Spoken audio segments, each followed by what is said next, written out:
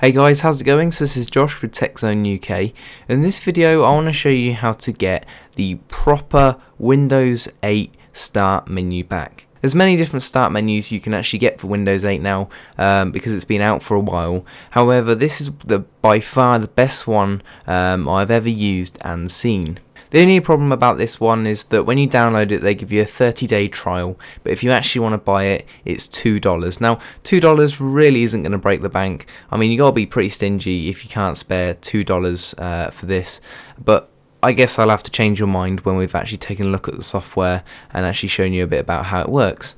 So what we're going to do is we're on their website here. Their website is StartIsBack.com, so I'll put the link in the description as always, and you can see if we go to features here, they give you a few pictures of what the actual software looks like, and as you can see it looks very similar to the Windows 7 start menu. Now when I was looking at this I didn't really like the look of it too much because you sort of got this blocky colour down here but you still got this transparency, so I was wondering I wonder what they've done, and then I looked down a little bit and what have they done? They've made a perfect looking Windows 8 start menu with custom buttons as well. So let's actually take a look at this software and install it on this Windows 8 machine. So what we're going to do is we're going to come to the top here and we're going to press download. Then we're going to press this big download button here, which will then take us to the download page. Here it is. So I'm going to press save. And notice I'm running Internet Explorer here, so if you're using Google Chrome or Firefox or something like that, then it may be different. But what we're going to do is we're just going to click run here and start to install the software. Now as you can see, this is basically asking us what we want to how we want to install it. So we can install it just for me, or we can install it for everyone on this computer. Now I'm going to go for everyone just in case I want to add some users in the future. It's probably come with the UAC here, so we're going to hit yes. And yeah, that's fine. I'm going to store it in the C drive there. And let's go ahead and install the start menu. So as you can see, look, it's already put the start menu button back. So there we go, look, welcome to StartIsBack, your desktop experience has been improved. Here's a short tutorial. Press the Windows key on the keyboard or click the start button to get it up. Press Control and Windows key on the keyboard simultaneously or click the start button with the mouse wheel to bring up the start screen. Right click the start menu and choose properties and configure start menu with other cool features. So let's click on configure StartIsBack and let's take a look at some of the configuration options they give us. So currently if we click on it, look, we've actually got this really nice, I am really liking this at the moment, start menu for Windows 8. Absolutely nothing wrong with that whatsoever. So what I'm going to do is I'm going to change this to a Windows 8 looking icon here. Now the only thing I don't like about this is that when you hover it, it sort of goes a horrible colour, looks like it's done a bit in paint. So tell you what, let's have a look at, let's just keep it at the normal logo there. Keeps it really nice. And as you can see, look, we got default start menu style. Let's go with this one here. Let's try out what this one looks like. So what I'm doing is I'm just, clicking on it once and hitting apply, and let's take a look. And wow, does that look really good. I really like that for Windows 8. One of the best start menus I've ever used for Windows 8. Now as you can see, we got disable start menu translucency. So I guess really, you know, that's a graphics thing. Disable taskbar translucency, hide user account picture. Apply that, and no picture. I'm gonna keep that picture because I mean that's what gives the start menu that really nice look. Show all programs as a flyout menu, so I'm guessing it will come out at the sides. Let's take a look here. All programs, there they are here. But I'm going to keep it as a nice Windows 7 theme. So let's take a look at the switching here. So we got configure switching rules. When I log on to my PC, show the desktop. So obviously we can make it go into the start screen. I can't remember how they told you to do it now, unless it was some weird combination.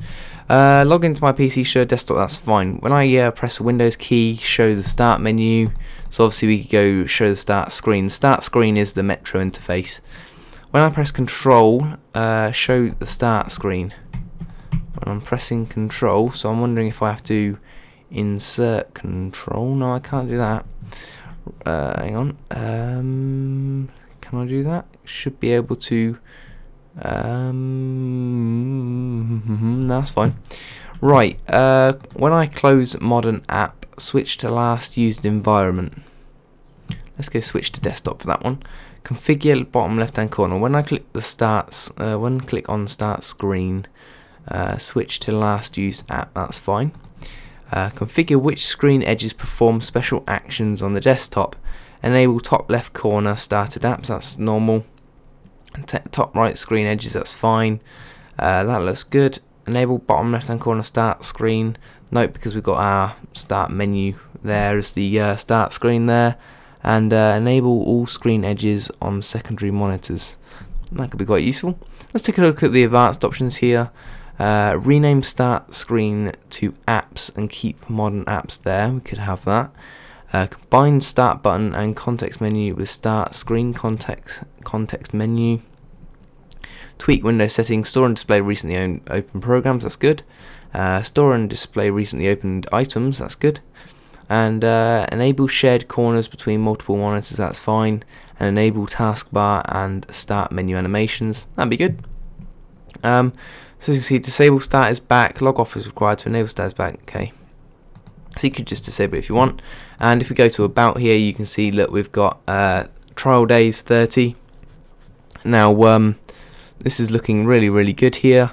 Contains multiple precision arithmetic code, lots and lots of complicated stuff there, and it automatically checks for new versions. So let's hit apply and OK, and there we go. Look, we now have a really nice start menu back in Windows 8. So to be honest, after using this for a while, I mean, there is absolutely nothing wrong with it. I cannot find any glitches with it. Everything is how it should be. You can configure it with all the items and things like that. They've really thought this through really well. And I've heard some news about the new Windows version that's coming out, which is going to be Windows Blue, and apparently there might be some rumours going around saying that there might be a start menu in Windows Blue, but that is definitely not for sure yet. So that's pretty much it for this video. Just want to say a massive thank you for watching, and I hope you enjoyed it. If you enjoyed this video, then give it a like, and if you want to see more from my YouTube channel, then please subscribe. And if you've got any questions or know anything about StartIsBack, then drop a comment below and I'll do my best to answer it. Just wanted to give a massive thank you to Shadows Tutorials for giving me a shout out in our videos. Basically that has given me a whole new load of subscribers, and if you are one of those subscribers, or if you're recently a new subscriber, thank you very much for subscribing to my videos. I really appreciate it, and I'm definitely going to be giving you some brand new content to fulfill those subscribing needs. So thank you very much for watching, and I'll catch you guys in the next video. Take care.